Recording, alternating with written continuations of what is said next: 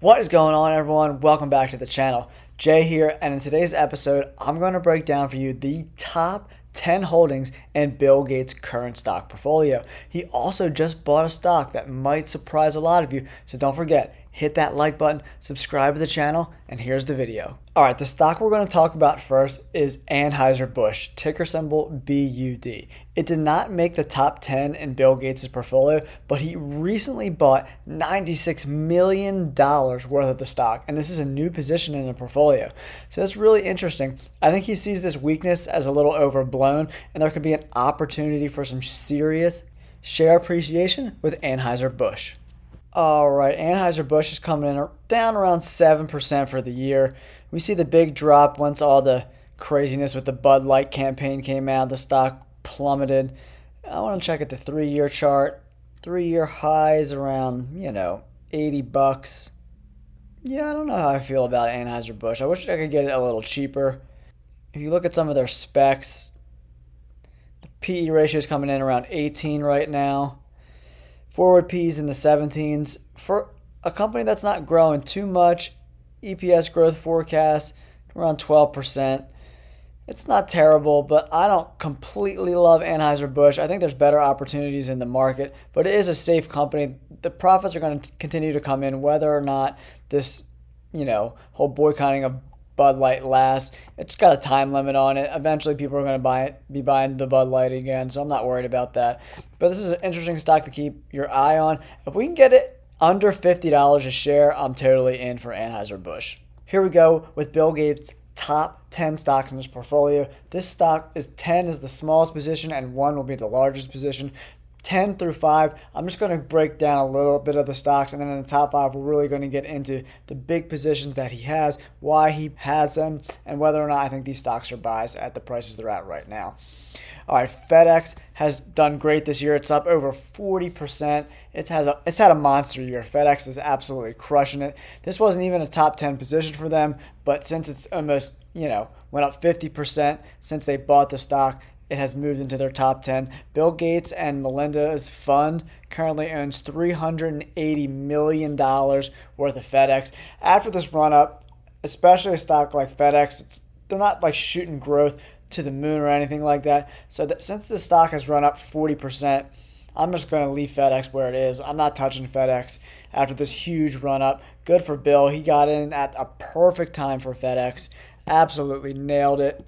We look at FedEx real quick. 3 years are up 27%. Year to date, almost 50%. Oh my gosh. They are absolutely crushing it.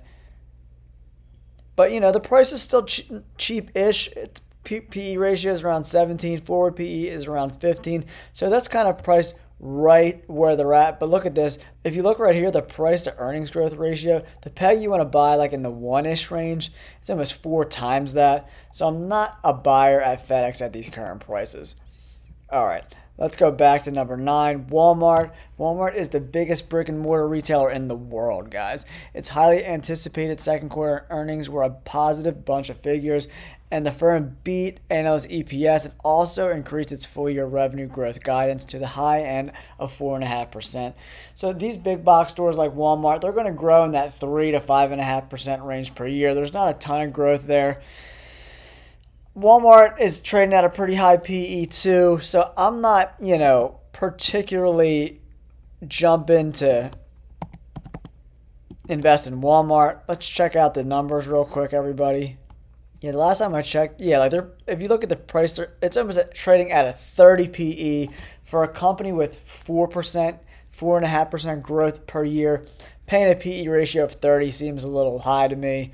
Actually, it seems super high to me. I would want to be buying Walmart in the 20-ish range with a forward PE in the 17 or 18s. That's a buy for me. At this current valuation, there's no chance I'm touching Walmart at all.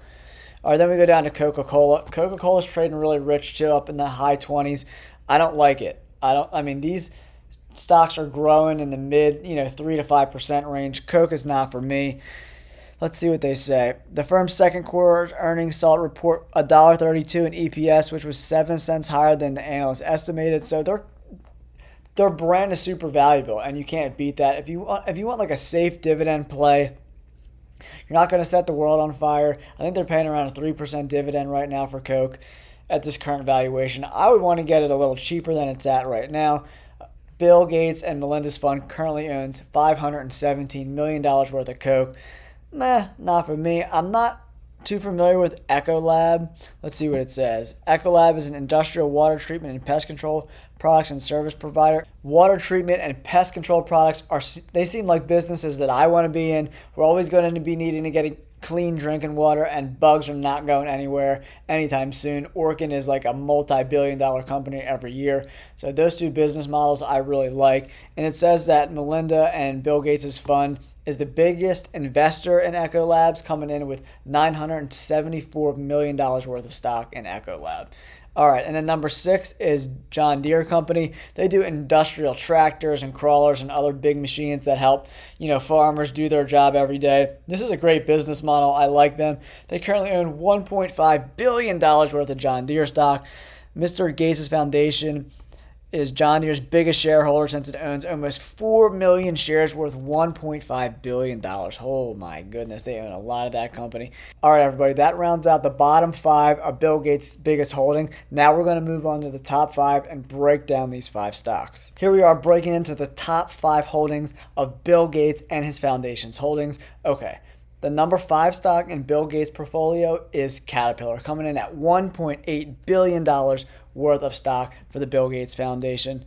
Caterpillar is one of the largest industrial equipment manufacturers in the entire world. If you've ever seen a construction site anywhere, they're all Cat products.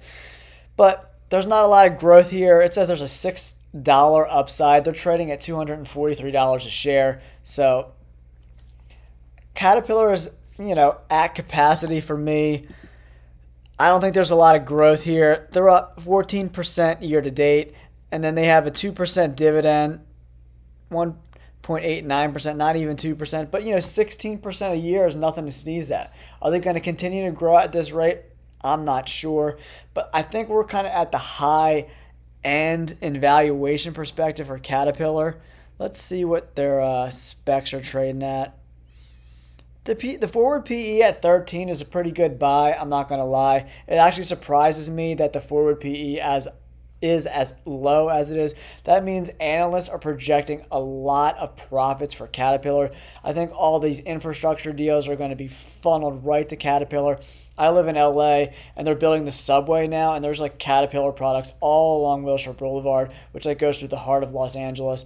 So there could be, that 10 to 20% gains every year for Caterpillar for the foreseeable future. So if you're a dividend holder, you're getting a small dividend, but you're also getting pretty quality share appreciation. So for me, I like Caterpillar. It's a buy for me. The 4th biggest position in Bill Gates' portfolio is Waste Management. He owns about $6 billion worth of stock in Waste Management. Their net income and their stock price are flat for the year. There is absolutely zero share appreciation for Waste Management, which is disappointing. It's a stable business.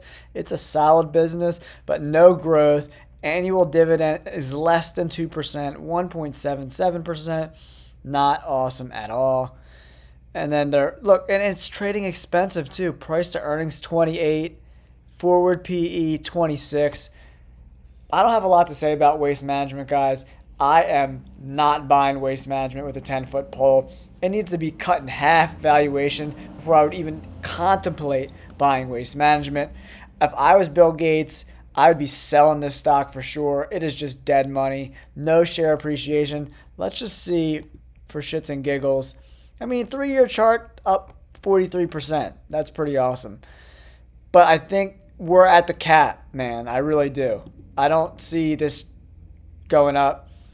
A 5-year chart. So we're getting, 5 years. We're getting around 12, 13% compound annual growth rate, which is amazing. If you can get that every year from Waste Management, by all means, do it up. But a 30 PE and like a 26 forward PE, I am out on Waste Management for sure. That is a hardcore pass.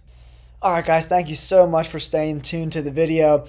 If you haven't yet, hit that like button, subscribe to the channel. It really helps us get into the algorithm. Now we're entering the top 3 stocks in Bill Gates' portfolio, August 2023. And the number 3 stock in Bill Gates' portfolio is the Canadian National Railway Company, ticker symbol CNI, coming in with $6.6 billion worth of stock for Bill Gates and his foundation.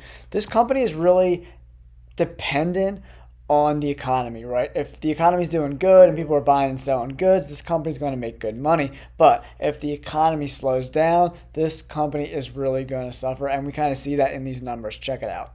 All right, we can see the Canadian National Railway Company is down 5.5% for the year. 3 years, they're up 9%. And 5 years, we are up 25%. So they're, over a 5-year time horizon, you're getting around a 5% compound annual growth rate, which isn't terrible, but you can go no risk with the CD right now and get around those numbers. The dividend isn't strong at 2%. It's not the best dividend in the world. So, if you get 5% with the 2%, you're getting around 7% a year, which isn't bad for a very stable company. And they're trading right in the mid-range. Forward PE is around 20. Their earnings are coming in with around $1.31 per share. The revenue is around $13 billion. The price to earnings is right in that middle range, around 19, and the forward PE is 20. So that means analysts are expecting them to do worse in the future, not better. So that's a stock. It's a hard pass for me. I don't like the growth. I don't like the way the economy's going right now. If I was in this, I would be selling covered calls, trying to make some premium, a little more than the 7% juice you're getting right now. And if the shares get taken away, great, because the economy, we could be heading into a mild recession heading into 2024, but we'll see what happens. But Canadian National Railway Company is a pass for me. The second largest holding in Bill Gates' portfolio is Warren Buffett's Berkshire Hathaway. They went from $6 billion to $8.5 billion, adding $2.5 billion worth of Berkshire Hathaway. I'm sure Bill Gates and his baller money is buying the A shares, but for our purposes, we can probably only afford the B shares. The A ones go for like 500 grand. So let's take a quick look at Warren Buffett's Berkshire Hathaway. This is one of my favorite companies in the world. And if you look at their numbers, over the past 5 years, they're up 70% in the past 5 years. That's around a 14% compound annual growth rate, and you can't beat that. Berkshire is never really going to give a dividend. I don't think Warren Buffett really believes in giving money to shareholders that way. He would rather take the money he was going to give the shareholders in dividends and reinvest in other companies because, Warren Buffett's a genius. But as far as safety is concerned, if you're in your 40s, 50s, and 60s, and you really want to rein in on your investment risk, Berkshire Hathaway is the perfect stock for you. I love Warren Buffett and Charlie Munger. I mean, those guys are, icons in the investing world, and you can never go wrong with Buffett. He always puts your money in a safe spot for sure. So let's check out the number one holding in Bill Gates' portfolio. Owning around $14 billion in this company, the number one stock and Bill Gates Foundation portfolio is none other than Microsoft. Microsoft has been an absolute beast over the last decade. In the last 5 years, they're up almost like 200%. It's absolutely insane. Year to date, they're up 31%. This stock is an absolute beast. I mean, how could you not own Microsoft in your portfolio? I mean, we look at 1 year, they're up 8%, 3 year 50%, and 5 year 192%. This stock is incredible. Bill Gates has amassed so much wealth by owning Microsoft and being a pivotal part of this company's growth story. I like Microsoft. How can you not like Microsoft? I mean, who doesn't like Microsoft? I mean, it's crazy that like Walmart and some of these other stocks are trading around the same PE as Microsoft. It's absolutely insane. Out of all the stocks in his top 10, I think I like Microsoft the best here on this channel. For me and my money, Microsoft is where I want to be. Let me know in the comments below what you think about Bill Gates' top 10 portfolio holdings. Do you like the stocks? Would you sell some? Which ones would you sell? Which ones would you keep? Which ones would you buy more of? I have to say Microsoft is without a doubt my favorite. And Caterpillar, I like Caterpillar too. I think there's going to be a lot of money pouring into this from this infrastructure bill into Caterpillar. So Caterpillar and Microsoft are my two favorites out of Bill Gates' top 10. Don't forget to subscribe to the channel, hit that like button, and we'll catch you guys on the next video. Peace.